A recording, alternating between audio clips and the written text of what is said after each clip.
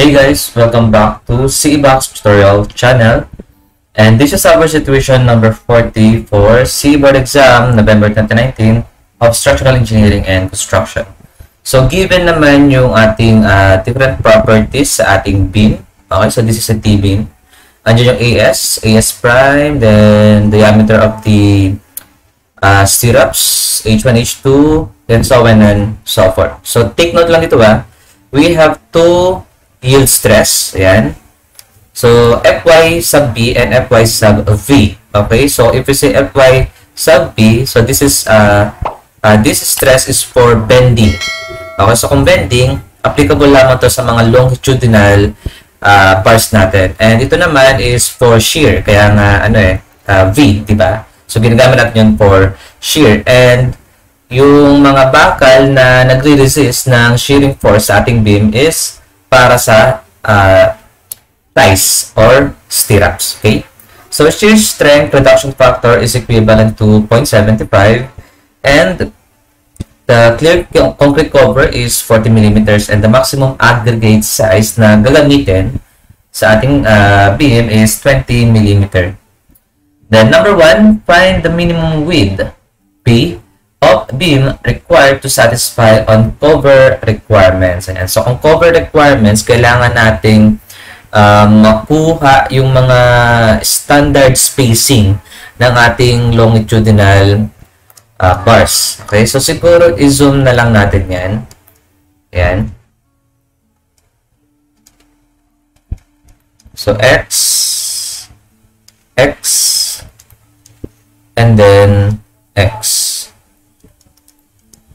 So, itong X distance na to, or yung spacing between longitudinal bars is merong mga standard spacing. So, for number 1, we have letter A, the diameter of the bar. Then, letter B, yung ating minimum spacing is 25. Okay? 25 millimeters. And then, letter C is at least 4/3 of the maximum aggregate size. Okay? So, yung ating diameter ng bar dito, pares lang naman, di ba? Is 28 millimeters. And then ito, syempre, as it is 25 millimeters, hindi ba? And ito naman is 4/3 ng maximum aggregate size, that is 20 sa ating problem. So, 26.67. So, ano pipilian sa tatlo? Siyempre, yung pinakamalaki. Bakit? Kasi, kung kung dimension kasi ang pinipili natin sa design, mas gusto natin ng mas malaking dimension para mas safe, hindi ba? So, therefore, ang ating X is equivalent to 28 millimeters. Ayan. So, makukuha na natin yung B. So, ang ating B is equivalent to this is the concrete cover, clear concrete cover. So, C sub C na lang. Ayan. And then, yung size ng ating stirrups is 12 millimeters. Kaya, yung ating B is equivalent to 40, then multiplied by 2. So, tig-dalawa. Then, plus 12 multiplied by 2 rin. Kasi, dalawa rin yung ating, kabila, di ba? 2 lengths. Okay? Then, plus ilan yung ating bar? 4, 1, 2, 3, 4. So, 4 multiplied by the diameter of the bar is 28. Then, tatlong X. Ayan. So, masolve natin yung minimum B based on cover requirements. Plus 12 multiplied by 2 plus 4 multiplied by 28 plus 3 multiplied by 28. So, 300 millimeters. So, ito yung sagot. Yeah. So, siguro buray natin ito. Okay? Then, number 2. Ang tanong naman is, the minimum width B of the beam adequate for a factored shear force VU na 600 kN if the spacing of 12 mm ties is 50 mm. So, di ba meron tayong equation ng spacing para sa stirrups? So, this is equivalent to S is equivalent to A sub V, okay, multiplied by FYT multiplied by D over VS. Ayan. And yung ating VS, pwede natin siya makuha dito sa ating V sub U. So, V sub U is equivalent to phi multiplied by V sub C plus V sub S. So, yung ating V sub C is the shear in the concrete. And ito naman is stirrups. Okay? Ito naman yung ating factored shear.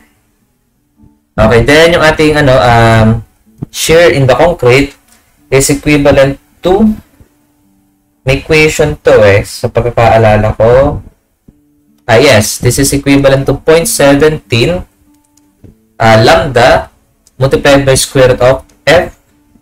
So, F prime C, then multiplied by B W multiplied by effective depth.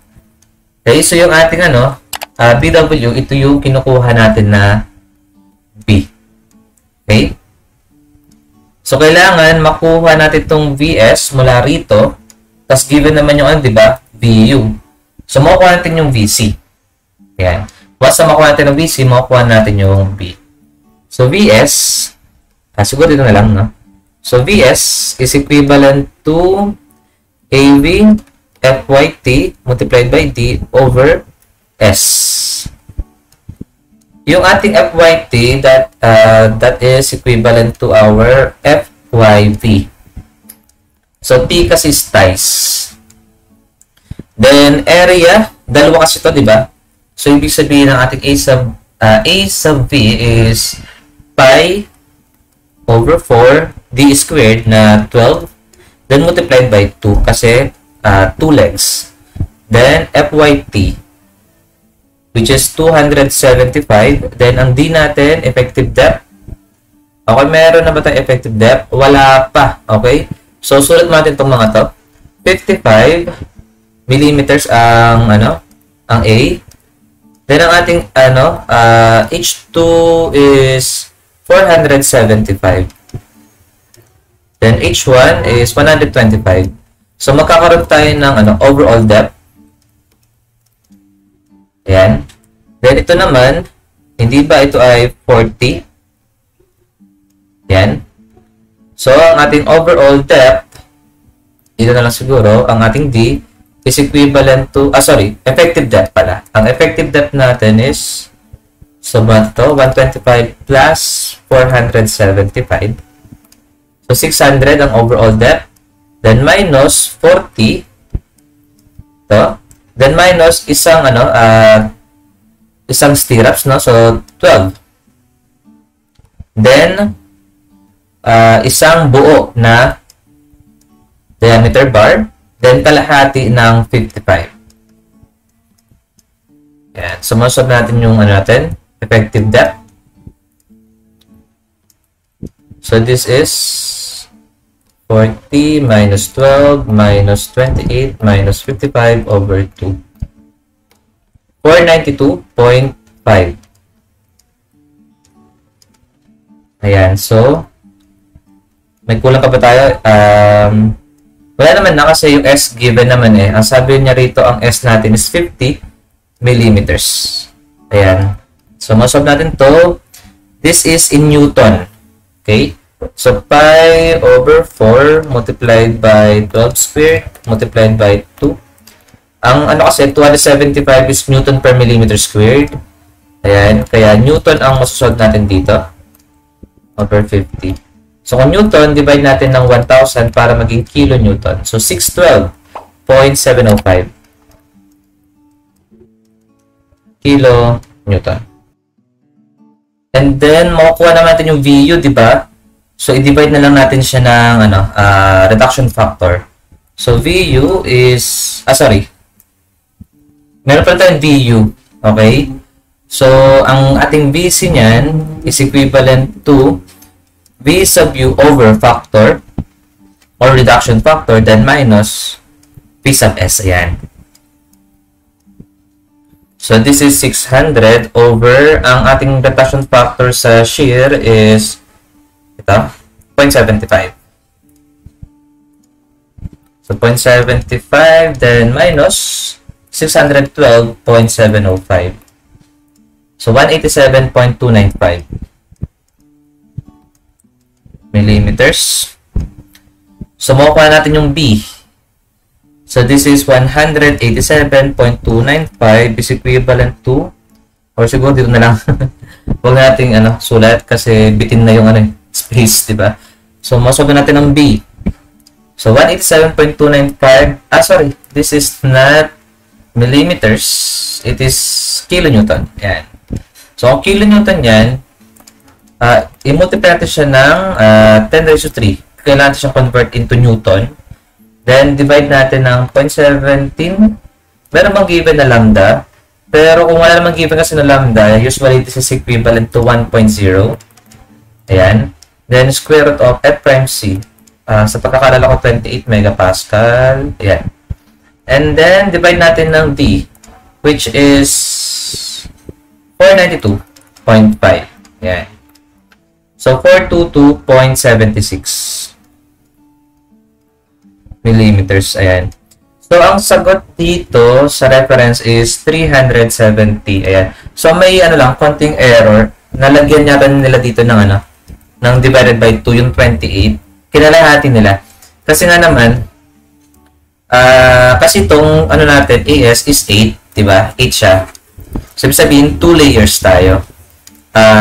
Itong 28/2 is applicable lamang kung andito yung centroids ng ating, bottom. Okay? Ng mga bottom bars natin. Kaso, in this case, we have 2 layers. Therefore, ang centroids ng ating bottom bars is nandito. So, ibig sabihin, ang kailangan nating ibawas is buong 28. Then, kalahati ng 55. So, kung double check natin, 600 minus 40 minus 12 minus 28. Then, minus 55 over 12. Over 2, sorry. So, 492. Ang nangyari kasi, ito, na-divide niya ng 2. Ayan. So, ang nakuha niya sagot dun is 506.5. So, dun lang naman yun. So, siguro nasanay lang sila na ganoon din naman kasi usually laging 1 layer lamang yung yung bottom bars dito. Kaya, kalahati ng bar. Ayan. So, yun lang naman yung error dun. Okay? So, for number 3, if VU is equivalent to 450 kilonewton and the spacing of 12 mm ties is 70. Ayan. Millimeters. What is the required minimum width B of the beam in millimeters? So, pares lang, okay, sa ating number 2. So, kunin natin ang VS. So, VS is equivalent to area V multiplied by FYT multiplied by D over S. Yeah. So, papatan lang natin yung S kanina. Asan yun? Ayan, ito. Then, tama naman na to, no? Ayan. Pero sa reference, sa reference PDF natin, 506.5 pa rin yung nailagay niya rito. No? So, nagamit niya talaga yung D dito. So, ayun, may error lang talaga siya doon. So, anyway, then divide natin ito ng 1,000. So, 437.65. Tama ba yung natin? 437.65. Ayan. And then, ano pa ba? VU. Sorry, VC pala, no? So, VC is equivalent to VU over reduction factor then minus VS. 450 over 0.75 minus VS na 437.65. So, 162.35 kilo Newton. Then, masusolve na natin yung ating B. Saan yun? Ito. Tama ba? Yes, ito yun. Then, pata lang natin yung natin, VC. This is equivalent to 162.35. So, 366.45. 0.45. Yan. And, syempre, kung napansin nyo rin, siya, whole number. Okay? So, kung whole number tayo, sa design kasi, ayaw natin ng ayaw natin ng round up. pagdating sa, ay, wait lang. Akala ko spacing. Anyway, kapag spacing kasi, ano tayo? Round down. Kasi syempre, mas gusto natin na mas magkakadikit yung mga stirrups natin kaysa sa magkakahiwalay sila, di ba? Or magkakalayo. So, round down kapag spacing. Pero syempre, kapag dimension tayo, round up. Yan. So, kung dito sa number 2, ang magiging sagot natin dapat rito is almost 430 millimeters. Tapos, dito naman, ang ating B is, pwede natin sabihin na 370 millimeters. Ayan. Okay, so simple lang naman itong problem na to, di ba? Pas alam nyo lang yung nasa code. Tapos, ito, yung para sa shear, yung spacing, and then yung ating VU. So, kakayanin natin yan, okay? So, this is our situation number 40 from CE Board Exam, November 2019 for Structural Engineering and Construction. So, if you enjoyed and learned from this video, please subscribe and hit the bell icon for notifications and updates on our YouTube channel. So, thank you for watching. Bye!